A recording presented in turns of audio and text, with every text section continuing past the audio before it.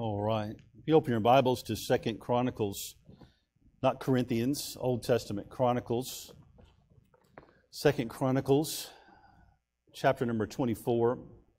As you're reading through your Bibles this year, if you're reading it in the chronological order and you're looking at some of the things, you're probably coming across some of these chapters. You may have already gone through them. And I tend to read, and I'll be reading the reading chart plan that we've got. But I'll find things that as I'm reading them, they kind of arrest my attention to the point that I get stuck in that chapter reading it, and then I'll start dissecting it and then looking at what it said in Kings as opposed to Chronicles and how it's connected and all the juicy stuff that comes out of it for application. I heard somebody say a couple of weeks ago, I was at a conference, they were talking about how to deal with addictions, and we were trying to get education on how to help people dealing with addictions in their life. And what leads to addictions. How do people even get to the place of getting addicted to whatever it is? And they were in the course of it, they talked about meditation. How do you meditate on things? I'm not talking about meditation as in like, Om. I'm talking about meditation as in like meditating on the Word of God and getting the things of the Word of God into your mind. And this is what he said. And when he said it, I thought, well, that's what I do. Some people think, well, I've got to read 50 chapters today or else I'm just not right with God. I don't think God's up there with a tally machine going, okay, Eric didn't read 50, he read 49, he's on the bad list. I don't think it's like that. What you're supposed to do is you read, and you read until, this is what I do. I'm not saying you're supposed to, I'm saying this is what I do. I'll read until it's something that is important to me. I'm getting something from that pertains to me. And then I will mark that in my Bible. I'll look at it. I'll study it out, read through it. And then I'll begin to meditate on that all day. I'll be thinking about that principle or that thing. I may think about it for a couple of days. The next day I'll read something and I'll read until something else. It may be a chapter, it may be 5 chapters. Until I get something that day I can meditate on and kind of draw in on. And so that's what I would encourage you to do is read your Bible. Well, that's what I've been doing. And as I read through 2 Chronicles 24, I read it through it a while ago, marked it up, and then I read through 2 Kings, and I was catching up with Kings, and I read through, and I thought, okay, that's the spot from 2 Chronicles 24, put them together and kind of looked at a blend of what's going on with that. And so I want to preach you a message out of 2 Chronicles 24, with this being the title, Your Ability to Stand. Your Ability to Stand.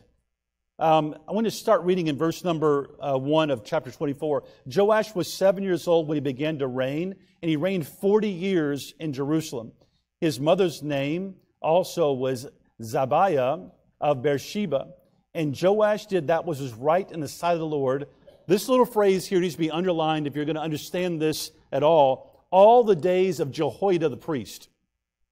All the days that he had Jehoiada the priest in his life. Now, when you go back and look, this kid had a rough upbringing. His father was killed. His father wasn't doing exactly right. His father was killed. And his grandmother, his father that was killed, his grandmother's, his father's mother decided, I don't want any of the offspring, so any of my grandsons to take the kingdom. So she killed all of her grandsons and decided she would reign.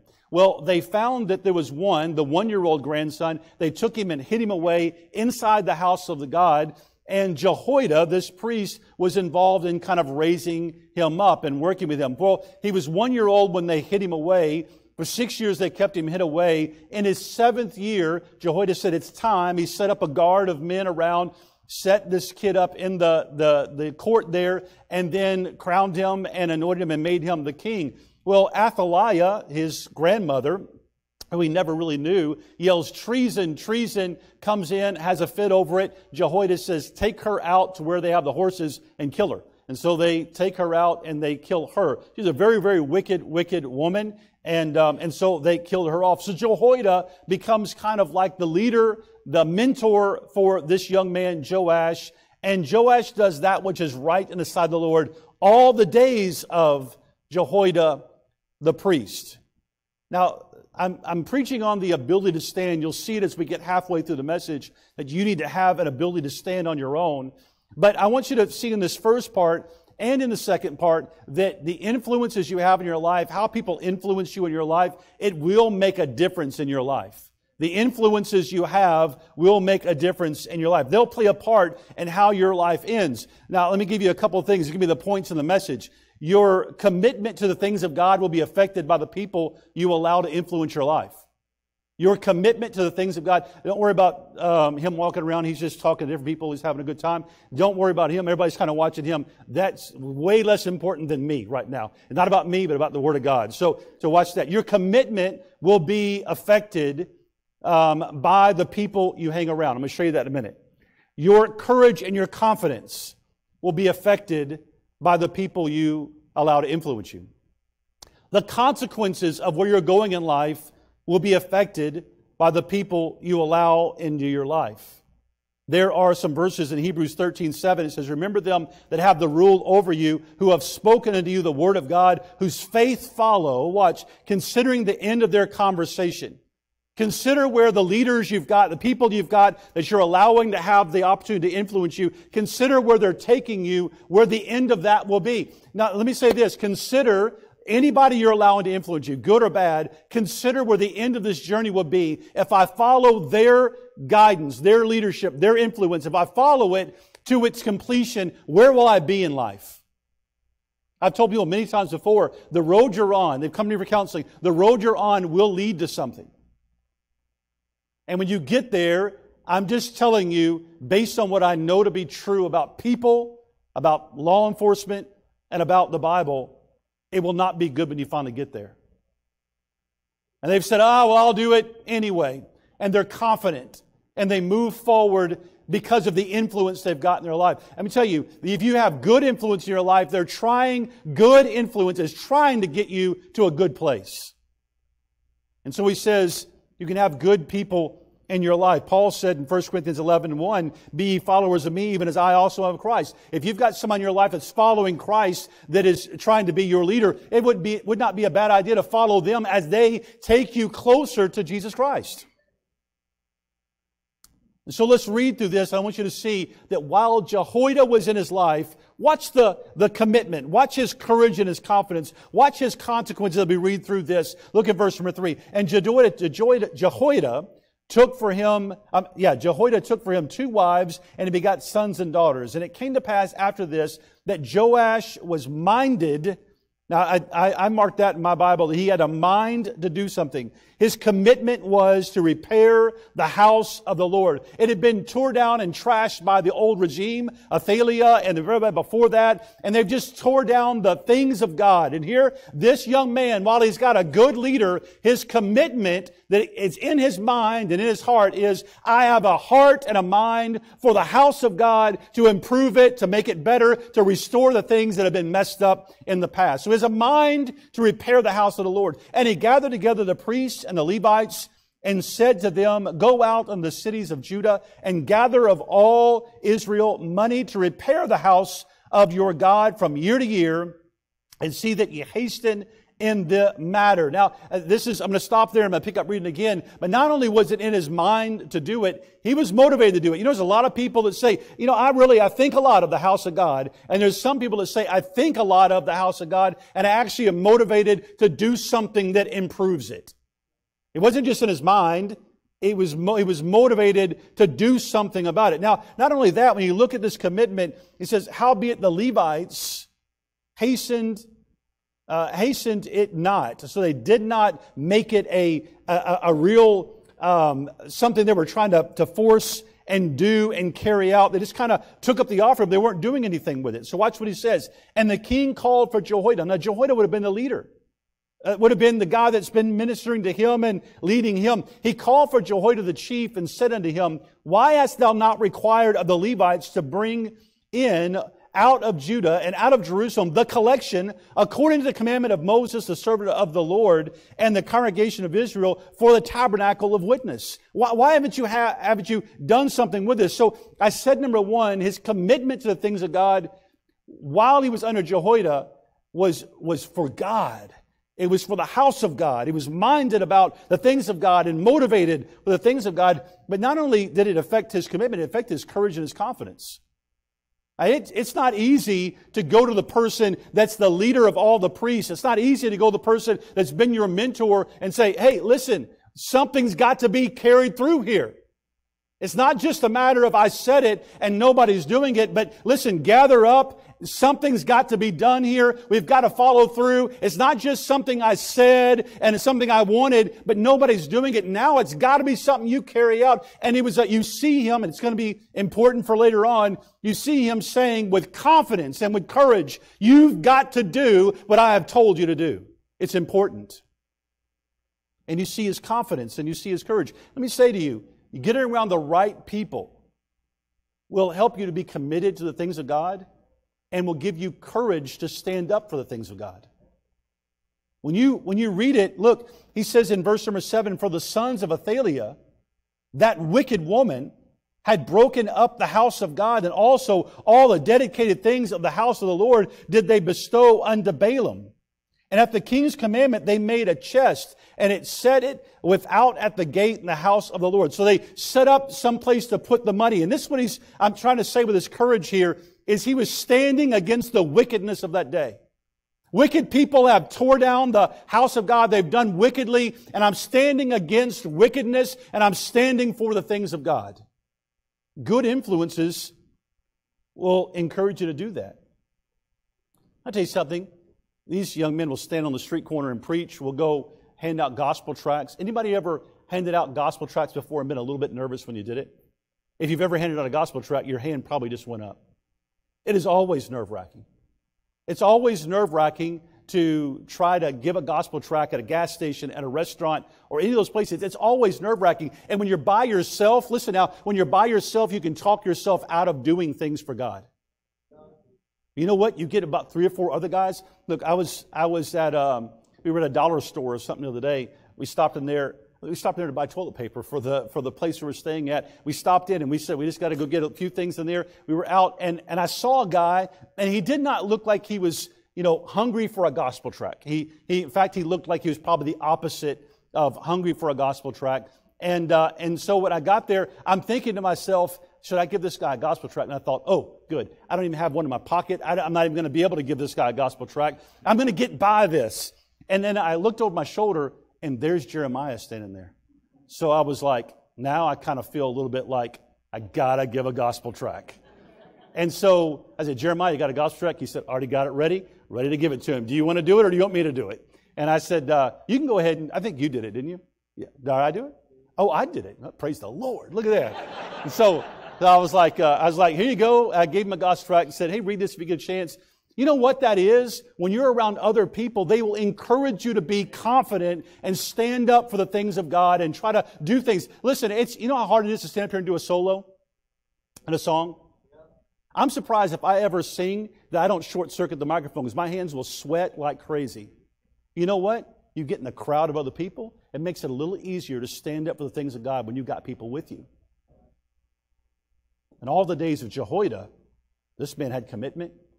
This man had courage and confidence. And the consequences were, and you look at verse number 9, and they made a proclamation through Judah and Jerusalem to bring into the Lord the collection that Moses, the servant of God, laid upon Israel in the wilderness. And all the princes and all the people rejoiced and brought in and cast into the chest until they had made an end. They got enough. Now it came to pass that at what time the chest was brought unto the king's office by the hand of the Levites, and when they saw that there was much money, the king's scribes and the high priest's officers came and emptied the chest and took it and carried it to his place again. Thus they did day by day and gathered money in abundance. And the king and Jehoiada gave it to such as did the work of the service of the house of the Lord, and hired masons and carpenters to repair the house of the Lord, and also such as wrought iron and brass to mend the house of the Lord. So the workmen wrought, and the work was perfected by them. And they set the house of the Lord in his state and strengthened it. When they had finished it, they brought the rest of the money. Now, they brought in enough that it took care of everything. And then they're like, man, there's more than enough. They brought in that before the king of Jehoiada, wherefore were made vessels for the house of the Lord, even vessels to minister and to offer withal, and spoons and vessels of gold and silver. And they offered burnt offerings in the house of the Lord continually. Watch this now. All the days of Jehoiada.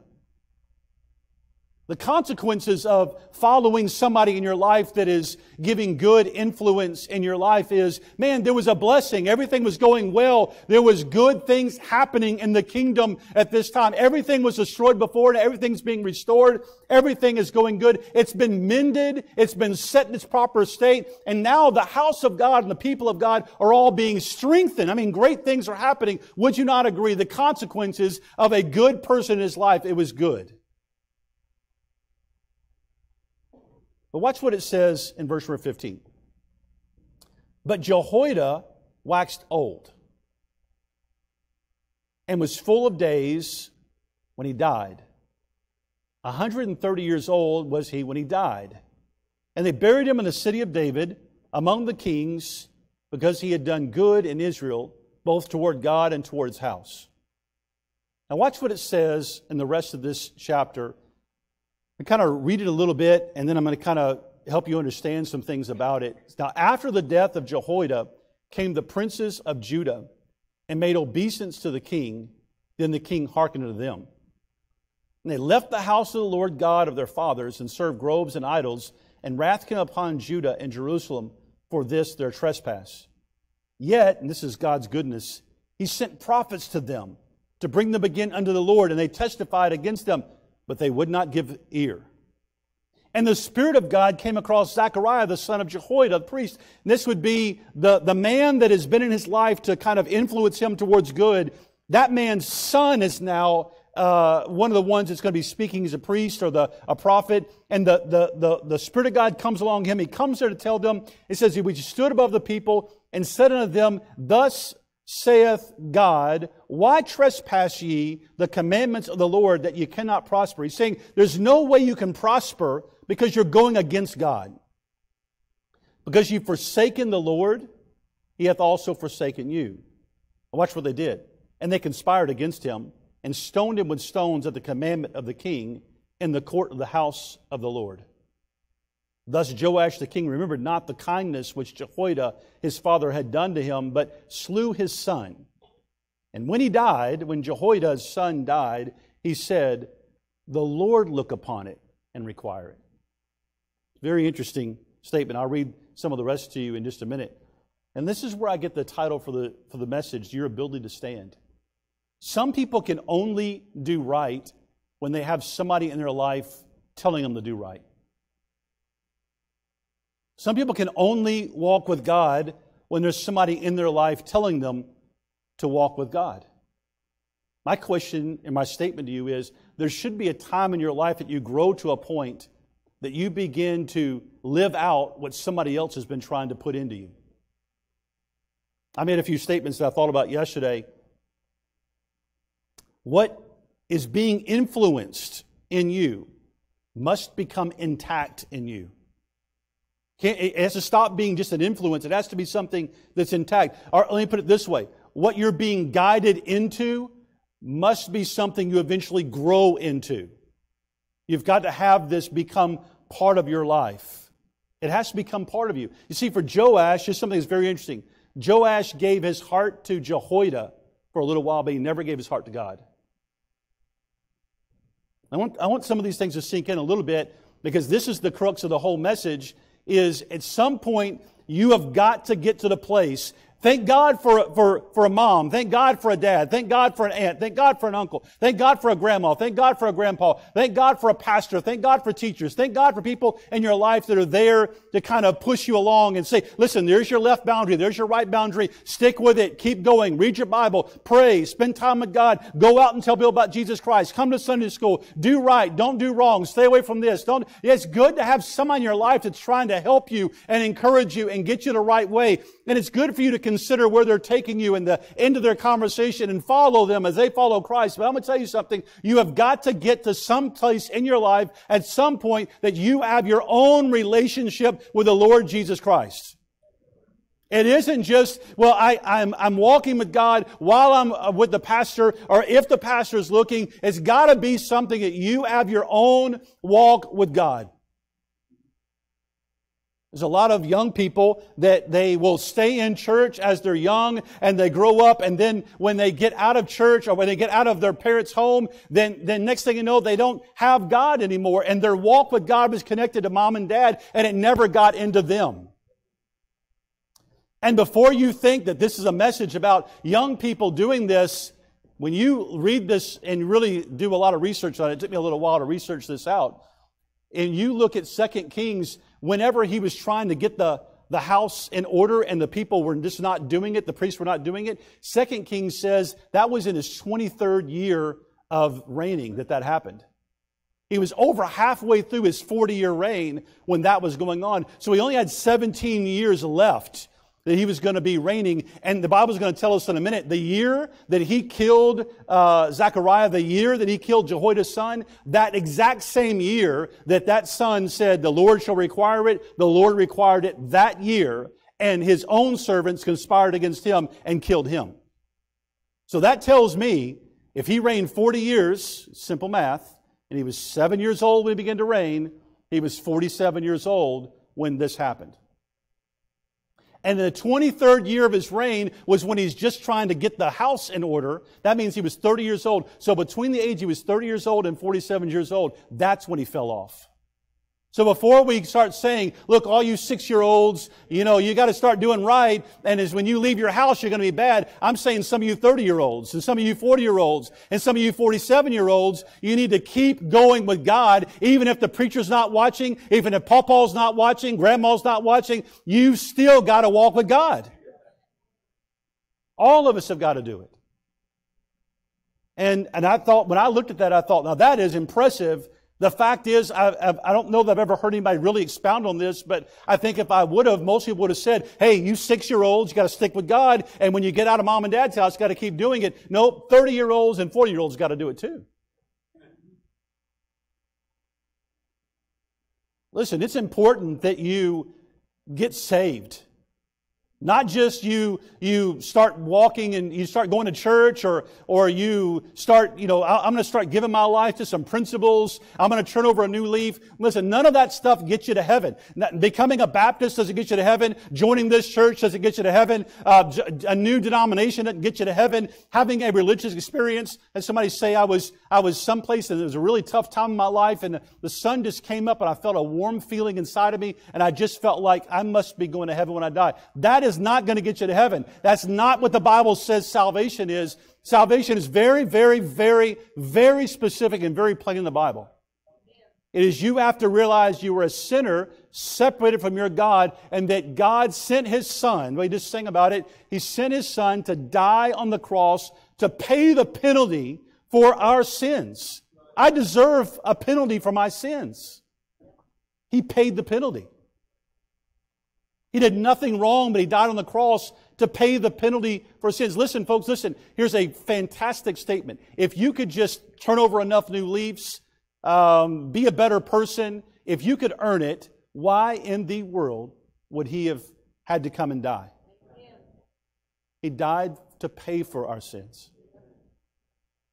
And then the Bible says He was buried, and He rose again the third day, victorious over sin, the grave, hell, death, and arose back to the Father. And now the plan is, that has been preached all through the New Testament, is people going and proclaiming that truth, that if you'll put your faith and trust in the death, burial, and the resurrection of Jesus Christ, that you can be gloriously saved, have a home in heaven, He becomes your Father, you're adopted into His family, and you have eternal life. At least 3 of you recognize that. That's salvation. But you know what else you need to do? You need to grow. You got people in your life that are trying. I mean, we're trying. I mean, if you've known me for any period of time, you know that I'm laboring to try to serve you food that you can eat and live off of throughout the week. I mean, we're trying to give you, the only thing left I have to do is to duct tape some of you to the chair and just stand right in front of you and say, you're going to get this truth. I can't do that though.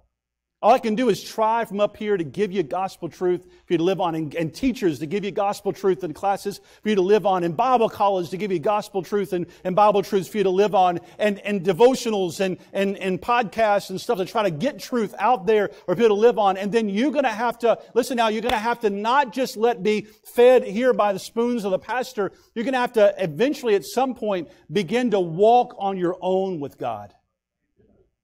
And read the Bible and pray and spend time with Him and meditate on truths. And maybe some things, somebody said the other day, I read some stuff that I don't understand. And the Bible I gave away the other day to somebody, had all my notes in it. I have in Acts chapter 8, I have 3 places, a question mark, question mark, question mark. For years, I had no clue what one section was talking about. Later on in life, I was reading through my Bible, and all of a sudden I read through that and it clicked. Oh, that's what that's talking about. I promise you're going to read through your Bible as you're trying to do this on your own. You're going to read through your Bible and you're going to run across things you're like, I just don't get it. Let me tell you something? That's okay. Well, I just don't get it. I'm going to throw in my Bible. I promise you, you read a newspaper. I don't even know they have newspapers anymore, but if you read a newspaper, I guarantee you there's going to be a word somewhere in there. You're like, I just don't know that I understand that word. Crumble the whole thing up and throw it away. We don't do that. You don't do that with this either. Somebody told me one time, you do it like you're eating a T-bone. You eat till you hit a bone, go around it, eat some more. That's all you do. That's what you do with your Bible. I mean, I'm pleading with you to just get your own walk with God. Because if you don't, you will do good all the days of Jehoiada, but you will not do good after the Jehoiadas of your life are out of the picture. You won't continue to do good. I almost preached this as the title, The Backbone of a Wet Noodle. I thought that may be too derogatory, but here's the deal. Some people never learn how to stand up and be strong with God. They can stand strong as long as Jehoiada is holding them up. But when Jehoiada lets them go, it's... And you know what they'll stand up with? Whoever else stands them up. And so when you read this, in verse number 17 there, down, you see some pretty interesting things. Jehoiada is no longer the influence. Who becomes the influence? The princes of Judah. They come be his influence. And his commitment level that he used to have when he had Jehoiada in his life, his commitment was pretty good. Now his commitment level is beginning to wane. I want you to notice the progression. They left the house of God. That's what it says in verse 18. And they left the house of the Lord God and began to serve idols. There's a progression here that I've seen in people's lives forever. They've left the house of God and now they're doing something different. Verse number 19, people have come to try to tell them, hey, look, you used to be on track and now you're off track. Can you please just get back on track? And the next thing it says is, but they would not give ear. When you don't have a Jehoiada in your life and you have never learned to be strong on your own, eventually the house of God. Now for them it's a temple. I'm not trying to connect the two completely, but the things of God are a little bit different in the New Testament than they were in the Old Testament with the house of God. But for us, we would say coming to a place where you're getting truth. What happens is when you replace the good influence with the wrong influence, the first thing that starts happening is, I just don't have time for the things of God anymore that I used to be committed to. And then when someone's telling you, you have no ear for them to listen.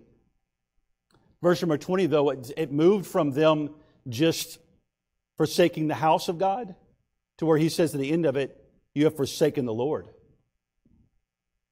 And I've watched this happen with people forever. Now, listen now, I want you to tell you, the progression is they left the house of God. They would not listen to someone giving them any kind of instruction. They would not give ear. They progressed to forsaking the Lord altogether. Don't even want the Lord. And finally, in verse number 21, they get to the place that they hate anybody that would come and try to give them any kind of rebuke. You realize correction is part of your life? And you know what he did? It says in verse number 17, the princes of Judah, and they made obeisance to the king. They gave him some kind of glory. They flattered him. Let me make a couple of statements to you. Flattery may feel better than a faithful and honest counsel, but it is rarely better. Flattery may feel better. Hey, come with us. We're going to have fun and you're going to be great. And I'm glad you're part of the group and you're part of this. Flattery may feel really good to you. But when people are flattering you to pull you away from the things of God, it may feel good for the moment, but I promise you it doesn't last. Let me ask you a question. How easily influenced are you into sin and questionable practices? If it's pretty easy, then you don't have much strength. His commitment that he used to have no longer has it.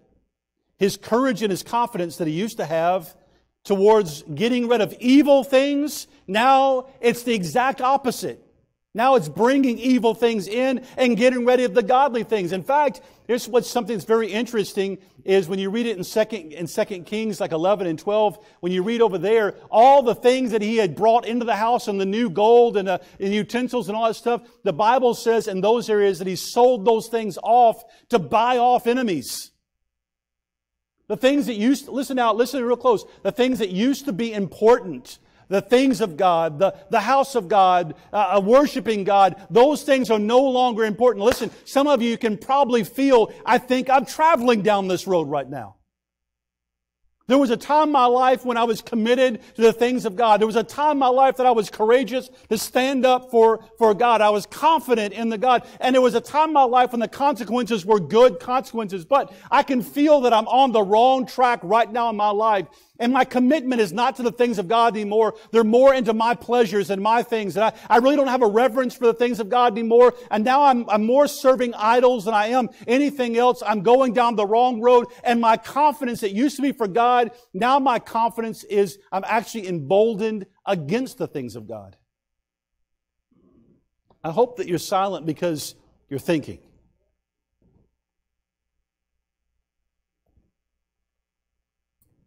Listen, the company we keep holds considerable sway over our actions and our choices.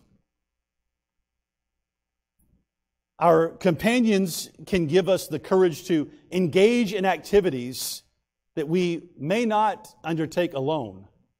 Just like I said, giving out a gospel tract or staying on a street corner and saying Jesus is the only way to heaven, a crowd will help you to do that. Now, I'm going to tell you something else. A crowd of friends that are going the wrong way can help you to do some things you never would have done without them. I told you the story several times, but I worked a case in CID one time, and the guy was going to prison for a long time. He was going to go, I forget how many years they sent those guys away. They committed murder. And there was two groups, race groups, that were in the barracks here at Fort Hood. And they one of them said, one guy said a smart comment to another guy. That guy said a smart comment back. They got in a fight. He got beat up pretty bad. That night he got his friends, and they're going to go back to that guy's room and they were going to beat him up. And this young guy, he's like 19 years old, he's a private. They say, hey, you go with us. We just want you to stand outside the room and tell us if anybody shows up. All he did was stood outside the room. He knew they were going there to beat the guy up. They went overboard beating him up, and the guy died. Now, if you don't know anything about like the judicial system, I'm trying to say that fast. It kind of came out wrong. The judicial system, that was conspiracy. And he is going to serve the same thing as the guy that swung the blow that killed the man. And him standing there in our office being interrogated and crying. Listen now, the crying that he did that day does not assuage anybody. It doesn't change anything about where he'll spend his life from then on. And he would say, I wish I could go back and just say no and undo. You can't go back and undo at that point.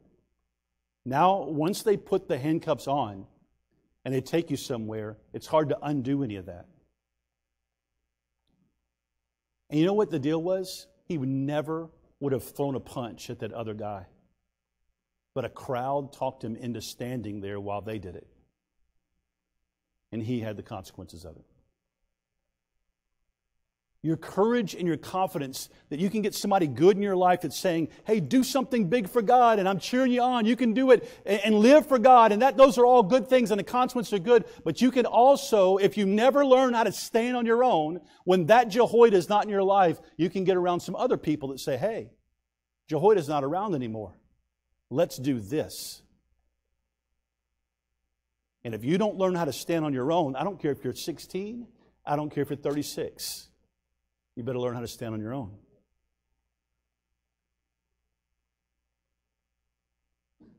They were even emboldened against hatred for the man of God. I've seen that before. I've seen people that one day I'm telling them I love you and I'm trying to get you on the right track. The next day nothing's changed here. Something's just changed in them, that they have the hatred for you because you've tried to tell them. Paul said, he said, I remember the blessedness that you spoke of, how you would have done, and he listed all the stuff you would have done for me. He said, but now I've become your enemy because I've told you the truth. Galatians, he told them that. In Proverbs 14:16, it says, a wise man feareth and departeth from evil, but the fool rageth and is confident. Think about that for a minute. The fool rageth and is confident. You know what? You get around the wrong people, and you can become confident. Listen real close. If you don't hear anything else, listen to this. You can become confident in your foolishness. Confident in your foolishness because of the people you're allowing to influence you. And what were the consequences? Look at verse number 23. He said, the Lord's going to look at it. The Lord's going to require it. I promise you the Lord will require it. Verse 23, and it came to pass at the end of the year, that year, didn't even take a year, that the hosts of Syria came up against him, and they came to Judah and Jerusalem and destroyed all the, watch this, princes of the people. The same crowd, I drew a line between that verse and verse number 17. The princes that told him, hey, let's go off in the wrong direction, the princes are the ones that end up dead. The prince of all the people from among the people, and sent all the spoil of them unto the kings of Damascus. For the army of Syria came with a small company of men. Now let me talk about the consequences. It was a big army of Judah and a small company of Syria. And normally with God, small armies can defeat great enemies when you've got the power of God. But now here is a small enemy defeating a great army of God. Why? Because they have no power. A great host under their hand, because they had forsaken the Lord God of their fathers. So they executed judgment against Joash. And when they were departed from him, for they left him in great diseases. It's interesting that he ended up with diseases. His own servants did what? Conspired. He conspired against the servant of God, and then now his servants conspired against him. The Lord does have a way to require things. His own servants conspired against him for the blood of the son of Jehoiada the priest, and slew him in his bed, and he died. And they buried him in the city of David. But they buried him not in the sepulchres of the kings. What a disgrace. A man that started off so good and ended up so disgraceful. I'm just saying to you today, who are you letting influence you? Are they helping your commitment to God, or are they hindering your commitment to God? Are they helping your courage and your confidence towards God, or are they hindering your confidence and your courage towards God? Are they helping you have good consequences with God, or are they hindering and bringing bad consequences with God? The psalmist said in Psalm 1:1, blessed is the man that walketh not in the counsel of the ungodly, nor standeth in the way of sinners, nor sitteth in the seat of the scornful. But his delights in the law of the Lord, and in his law doth he meditate day and night. He should be like a tree planted by the rivers of water, that bringeth forth his fruit in his season.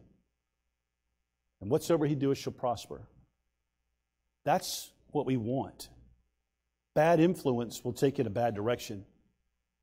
David said this in Psalm 28:3, draw me not away with the wicked and with the workers of iniquity, which speak peace to their neighbors. Peace, brother, peace. Doing good. How are you doing in church today? Doing good. Everything's peaceful, everything's great. But mischief in their hearts. He said, keep me away from that. Psalm 101:3, last verse. I will set no wicked thing before mine eyes. I hate the work of them that turn aside. It shall not cleave to me. Are you letting the work of iniquity cleave to you? He says, a froward heart shall depart from me. I will not know a wicked person. Now, this is not to say, let me clarify something. It's not to say that you don't try to go out to people that aren't right and try to win them and try to find a way to work with them. I'm not saying that. Jesus did that. I'm saying, who are you letting influence you? Influence you. People say all the time, well, I'm gonna get together with those so-and-so, and I just think I'm going to rub off on them. It doesn't ever work that way. It never really does. Now, you can try to find people you can try to influence, but for the most part, it doesn't really work that way. Let me read this little poem to you. I wasn't going to do this before, but I'm going to read this to you, and then we'll be done. It says, when you are around a hot-tempered man, does it have a good effect on you or a bad one? How many of you, when you get through watching or reading or listening to or watching some of the podcasts that are aggressive towards like the government, how many of you feel like super spiritual after you get through? Or how many of you feel angry? How many of you feel angry? Yeah, I'm not saying you don't have to watch. I'm just saying the Bible talks about making a connection with an angry man lest you learn his ways. All right? When you are with a gossip, are you at times led into gossip yourself? Don't say that. Don't answer that one.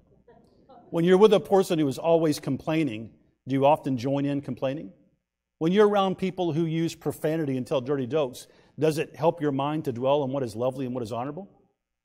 Are you as offended by their foul speech the 20th time you hear it as you were the first time? Or do you find yourself suddenly being desensitized? I'm just telling you, getting around the right influences in your life will help you. The wrong influences will hurt you. But on top of all that, you need to learn at some point to be able to stand on your own with the Lord Jesus Christ. Let's stand to our feet. If you're not saved this morning, I would say this. The first step to standing is you getting saved. And after that is you growing with the Lord, having a walk with the Lord that grows. She's going to play. After she gets through playing, and give you a chance to maybe come to an altar and pray. If you're not saved this morning, you come down to the altar. You can get somebody's attention. I might pray with you and show you. But if you are saved, you can find a place and just spend some time talking to the Lord about wherever you're at in your walk with God. Hopefully that'll be a help to you. Let's pray together. Lord, we love you. We thank you for your mercy, your grace, your goodness. Lord, I pray that you please help us as we try to apply these truths to our lives. Father, help us to be people that influence others in the right direction. Father, help us to be people that are influenced in the right direction. Father, help us to not allow acquaintances that we have in our life that maybe we're trying to win over or trying to influence for good, not to let them influence us in the wrong direction. And then, Father, I pray if there's someone lost here, they get saved. And Father, I pray you'd help us to be strong and strengthened for you. I pray you'd renew our commitment, our confidence, and our courage towards you. Lord, do the work now in the hearts of people that really only you can do. I've tried to be honest to your word, and now I'm hoping your Holy Spirit would make application to their lives. Father, bless us now and help us in Jesus' name. Amen. She's going to play. You can come pray this morning if you have something to pray about.